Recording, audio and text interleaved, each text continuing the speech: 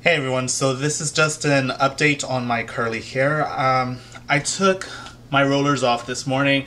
I want to say 6:37 this morning, and it's in the evening time and it's 7 o'clock. So this is my hair after 12 hours. I didn't put no product on my hair.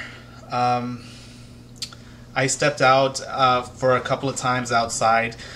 I live in Houston, Texas, and it's very humid and hot. Today we were almost in the 100s. Yes, 100. So I try to stay inside as much as possible. And also, I ended up taking a nap. So this is what my hair looks like after 12 hours and after napping. It's still curly, but it got relaxed very much when I stepped outside. So I'm going to give you a 360, that way you can look at it.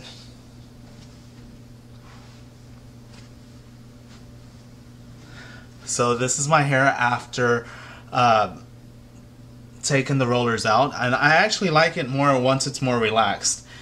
And I might do an update tomorrow morning, or not tomorrow morning, but tomorrow, to see if I'm able to have one more day of just maybe a wavy kind of texture. But until then, y'all have a great evening, and I will talk to y'all later. Bye.